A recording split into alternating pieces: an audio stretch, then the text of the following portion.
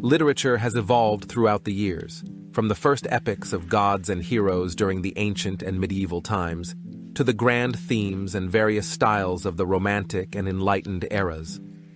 Nowadays, literature has reached its postmodernist period, a time where every story can be possible, every issue can be tackled, and anything that can happen, will happen, however absurd and impossible it is. Pop culture is one of the most used elements in postmodernism.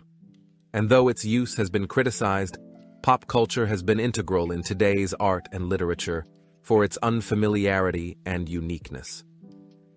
No novel in history has encapsulated this element as the 2021 book Otaku Girl. Otaku Girl is a story about a group of geeks who enter a virtual reality world known as the escapist dream, a place that grants them superpowers so they can live like their favorite fictional characters from films, comics, anime, and video games. However, the virtual reality world soon malfunctions, trapping the geeks inside and forcing them to fight against hordes of digital enemies and even against each other. Like most pop culture fiction before it, such as Ready Player One, Dark Lord Bert, and Gideon the Ninth, Otaku Girl is full of geeky pop cultural references, which is no surprise since its author, Louis Bulaong, is a blogger of various geeky mediums.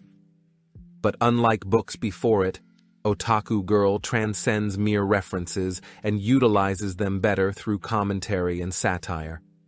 Otaku Girl doesn't just throw references here and there. Instead, it lets readers guess what that reference is and how it ties well into the story.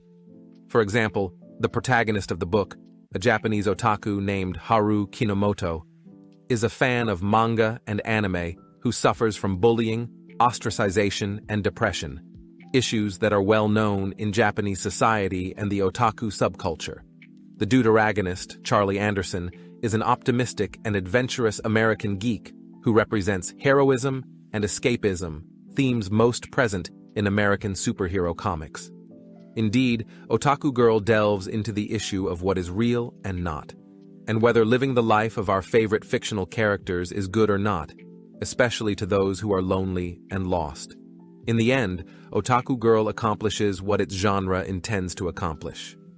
Of all the books out there, nothing uses references in a beautiful and meaningful way, while representing the beauty of geek culture as Otaku Girl.